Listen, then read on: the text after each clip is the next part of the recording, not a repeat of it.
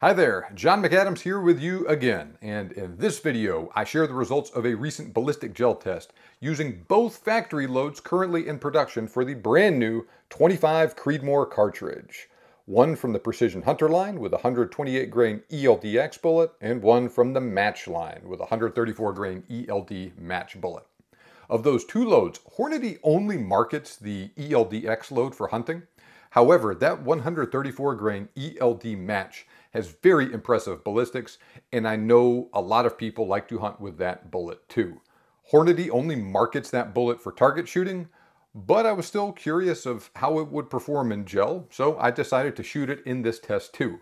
Plus, the ELD-M bullet also performed pretty well in other tests I have conducted with other cartridges like the 22 Creedmoor and the 7mm PRC. So I shot this test using my Fanatic rifle from Horizon Firearms. This rifle has a 22-inch long barrel, and when I shot the test, I had my Banish 30 suppressor attached to it.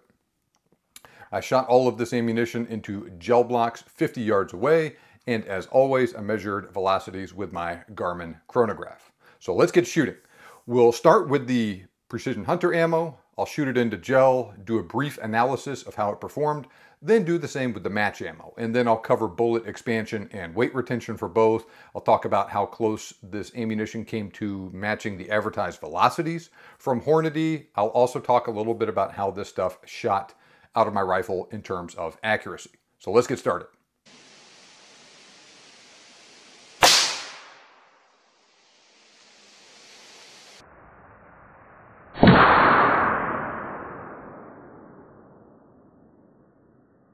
Okay, let's take a closer look at how the ELD-X bullet performed. Nice short neck, like we like to see, and a substantial wound cavity. Pretty impressive. Nice classic football-shaped sized wound cavity.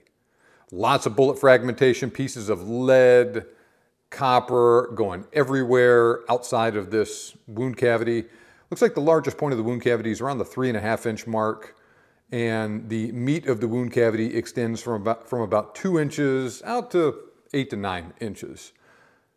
Then the bullet continues to penetrate, goes into the second gel block, comes to rest there. Looks like it went to about 21 3/4 inches in that second gel block, then bounced back a little bit. So I'll pull that bullet out, get you some more info.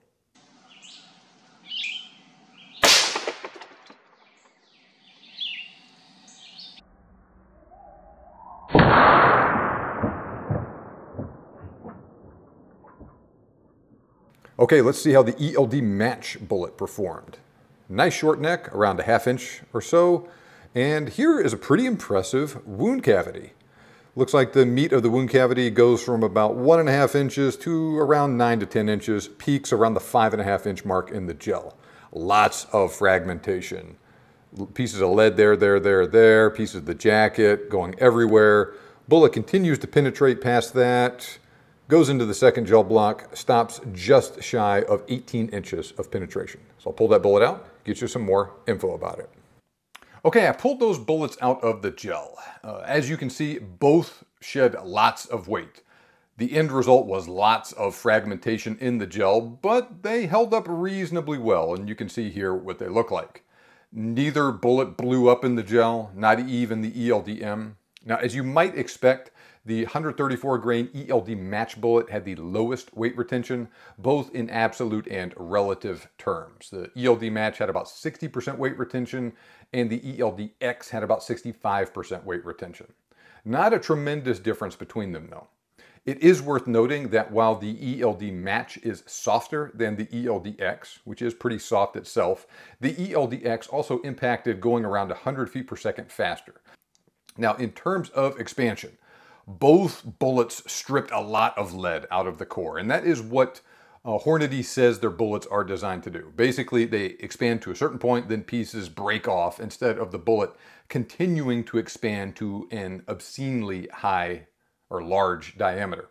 The idea is to maintain a certain level of expansion for additional damage to tissue, but not expand to such a large diameter that penetration suffers.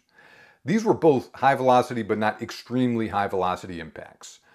27 to 2,800 feet per second for both. That's towards the upper end of what Hornady says the ELD-X is designed for, but it's not like a super high velocity impact like a 22 Creedmoor going over 3,000 feet per second at short range. So we had over 2x expansion for both bullets. Interestingly, the ELD-X was expanded to a larger final diameter than the ELD Match, but the ELD Match retained less weight. Now that softer ELD Match bullet just had more pieces that got ripped off in the expansion, and so this is possible that that accounts for the smaller expanded diameter. But like I said, both bullets really expanded a lot. Let's take another look at the gel. Both bullets are pretty ugly, but they also produced ugly wounds. They made very wide wound cavities with lots of secondary fragments. Now, I was pretty impressed by the terminal performance of this cartridge, especially with the ELD-X bullets. Both bullets produced wide wound cavities that were surprisingly long. Now, just as I suspected, the ELD Match made a wider and slightly shorter wound track, and it didn't penetrate quite as deep overall. That's not surprising. The ELD Match is a softer bullet than the ELD-X, and it has basically no expansion inhibiting mechanisms in it. The jacket is thinner overall. It doesn't have a taper jacket that gets thicker towards the base like the ELD-X. It also does not have the interlock quote-unquote ring the ELD-X has either. Even so, it still penetrated okay. Not great, but okay. This is quite a bit more penetration than varmint bullets I have tested, and it's even actually on par with some of the really soft bullets I have tested in cartridges like the 270 and 30-06. I personally have not hunted with this exact bullet, but I know people have with good results. Now, furthermore, I'd wager we would see better penetration with this bullet at longer range with a slower velocity impact. Now, the ELD-X penetrated a little deeper, made a wound cavity that was wide and long, just not quite as wide as the ELD Match. There was also a lot of fragmentation with this wound, but not quite as much as I observed with the ELD Match. It also penetrated quite a bit deeper too. So that's also not surprising. So to recap, penetration wasn't excellent, but I would rate it as pretty good overall for both loads. Both bullet types also produced very impressive wound cavities, especially when you take into account that this is a small-ish caliber, moderately powerful cartridge. Not talking about a 300 Win Mag or a 338 Lapua or any of that stuff here. This is a real mild-mannered, sweet-shooting round, easy to shoot accurately, which we'll talk about here in a second, and it produced pretty darn impressive wounds in the ballistic gel. I do have to give my normal disclaimer though. Results in clear gel like this do not normally translate one-to-one into real-world situations on game. Bullets tend to penetrate better, but not make as large of a wound cavity in clear gel like this versus a real-life animal. Animals also aren't completely homogeneous like this gel is either.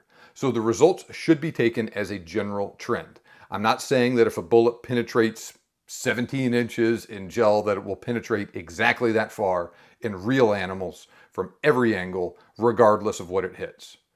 I'm saying that if a bullet demonstrates wide, shallow penetration in gel, it will probably produce wide, shallow penetration in animals.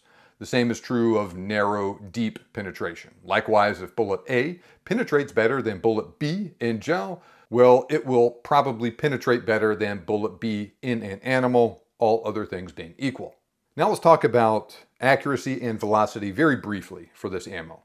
Both loads performed very close to advertised in the velocity department.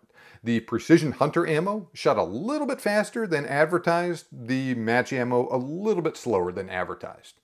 Now, I did shoot this stuff with a suppressor, but remember, I was also shooting this ammo out of a rifle with a 22-inch long barrel. Both will probably be even faster out of a 24-inch long barrel. Not a huge difference in terms of how they performed relative to what was advertised, but I'd say this stuff is living up to expectations right now in the velocity department. Accuracy was also outstanding for both. Sub-MOA with each one with these 5-shot groups I shot for it. At least at first glance, the Precision Hunter ammo was actually shooting even a little better than the Match ammo too. But I have no problems with the accuracy of this rifle or with this ammunition, at least so far. I also really like this rifle. I love how it feels. I love how it shoots. Recoil is very mild too. It's a piece of cake for me. Even my 9-year-old son shoots this rifle great. Now, with regards to the actual terminal performance of the 25 Creedmoor afield, I have not hunted with this cartridge yet, but I'm taking it to Africa with me this summer. I will have another video for you after I return where I talk about how the cartridge performs in detail, so be sure to subscribe to this channel so you can see that video as soon as it drops. Let me know your thoughts on this subject. I know the 25 Creedmoor is a brand new semi-standardized round and the 128 grain ELD-X is a brand new bullet. But the cartridge itself and the 134 grain ELD Match have existed in the wildcat space for many years. So, have you used the 25 Creedmoor afield? What about that match bullet? How did it perform for you? What bullet did you use? I welcome your feedback. Likewise, leave a comment on this video. Let me know the cartridge bullet combination you would like me to use in future gel tests I publish on YouTube. So far, I have published a bunch of other gel tests. They're all on a YouTube playlist for you to peruse. And I'm open to suggestions from you on what you want to see from me in the future. Now, if you enjoyed this video and you want more content along these lines, visit thebiggamehuntingblog.com/ebook. Sign up there. You can get a free ebook on the best hunting calibers. I've also put a link to where you can get that ebook in the video description and in the pinned comment. Make sure you give this video a thumbs up and subscribe to my channel. Thanks for watching. Have a great day and good hunting.